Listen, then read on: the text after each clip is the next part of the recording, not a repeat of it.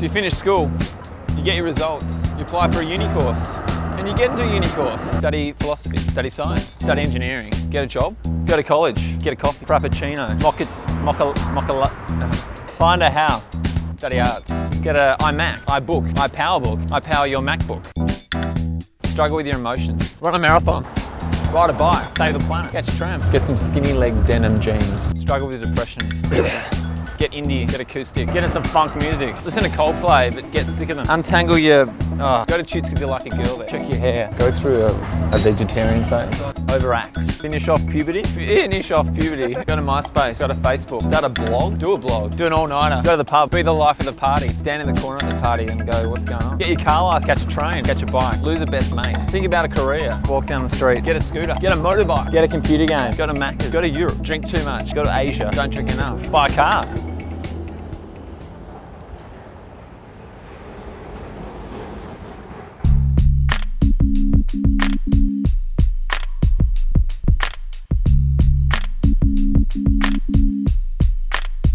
You may be here for 3 or 4 years, perhaps even longer.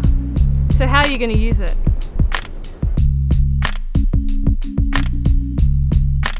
Well, before you start uni, it's basically what uni, what career, what degree, pretty much how am I going to set myself up for life?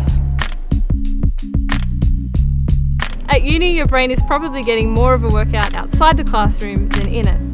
The stuff you learn from your relationships, what you read, from TV or online, all of that stuff sticks. Will you let your world shape you, or will you stand for something? What do I stand for? Freedom. Yeah, I'll really stand to bring in change. I stand for humanism. I stand for respect and love amongst people. I don't know. What do you mean what do I stand for? AFES is a student movement across Australia and a community at your university that stands for Jesus.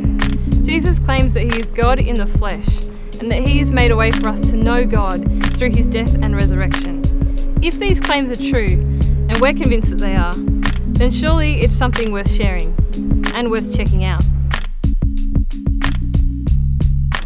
Yeah, we do a whole bunch of stuff. We do Bible studies, we put on talks, we chat to people, we do barbecues. It was really good to come to uni and just find this group of Christians, be a part of a community where you were loved and encouraged in that way, where I could go deeper with God and just get out there with some friends and share my faith.